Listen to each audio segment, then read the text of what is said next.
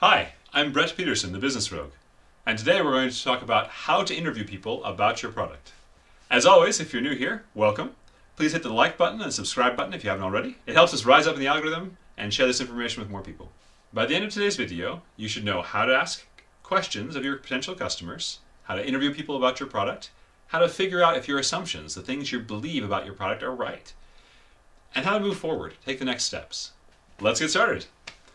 When you first start talking with customers, don't talk about your solution. The first thing you need to validate, the first thing you need to be sure is real, is the problem you're trying to solve. If the problem isn't real, your answer to that problem doesn't matter. So the first thing you need to talk to customers about is the problem. If you think that there is a need for people to have purple socks, go talk to customers who wear socks. Pick a small segment that you want to focus on. And the problem you think that that group has is that there are no purple socks on the market. First, go talk to them and say, how much do you care about your socks?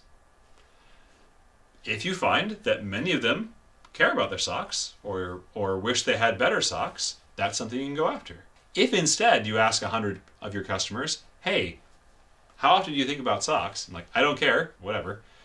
Not a good sign. So you need to gauge that. You also should check and see if there are purple socks in the market. There probably are.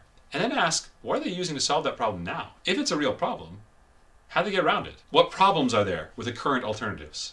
What problems do they have? Why are the current things they're doing not good enough? Then you can ask people about your solution. Let me give you a hint though. Unless you're Superman, you're not going to get it right the first time. That's okay. That doesn't make you a bad entrepreneur. Good entrepreneurs double check. If you are getting it right on the first try, give yourself a little bit of a reality check. When people think they've got it right on the first try, often they're ignoring what their people have said. So double and triple check what you're hearing from people. When you're doing interviews, write it down, right? And go back to your notes and say, I thought they said that they loved my product, but what they actually said was they didn't despise my product. It's a very different thing. But how do you actually do that? What's the nitty-gritty how-to? Well, a couple of things. First and foremost, go talk to people. How do you find people to interview?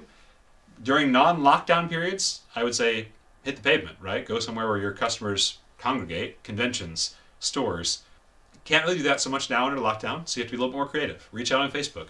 Reach out to friends that you know. But friends are going to want it to be nice to you. So ask for friends of friends. Like, hey, Jim, I know you're in that sock enthusiast community. Can you refer me to some friends of yours in the community who'll give me honest feedback? If he's a friend of yours, we'll probably say, yeah, that's fine, right? And he'll introduce you to 5 people.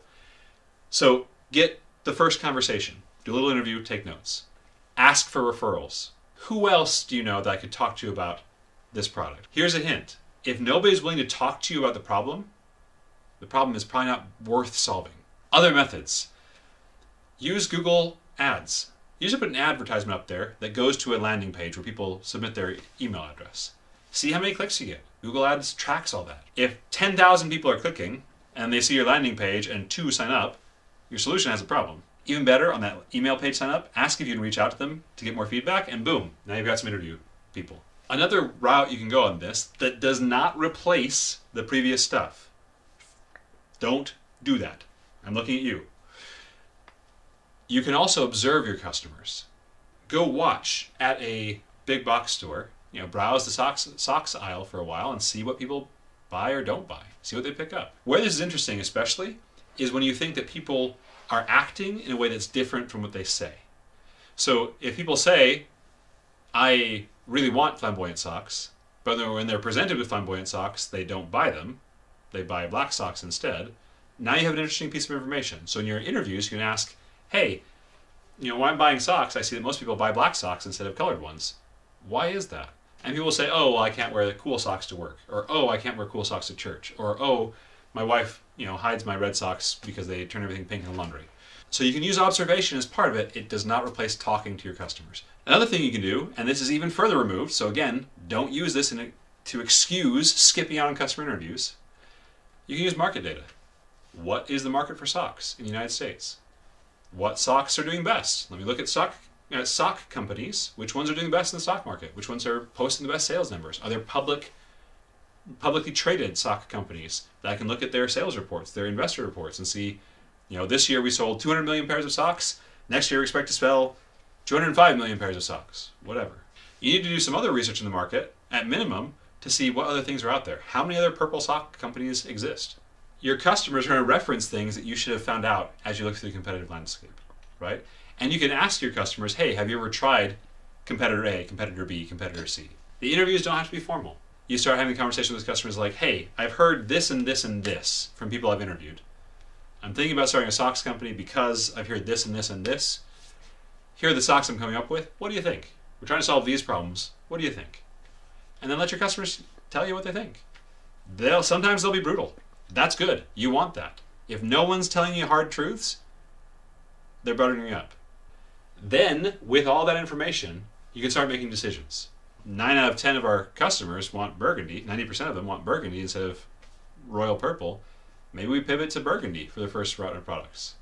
My challenge to you this week, go talk to your customers. Try to get 10 interviews this week. Not friends, not family. People you don't know. Figure out if the problem you're trying to solve is real. Figure out what they're doing currently. Figure out what the problems are with what they're doing currently. Right? And then, and only then, you can start to ask about your ideas for a solution, about your product.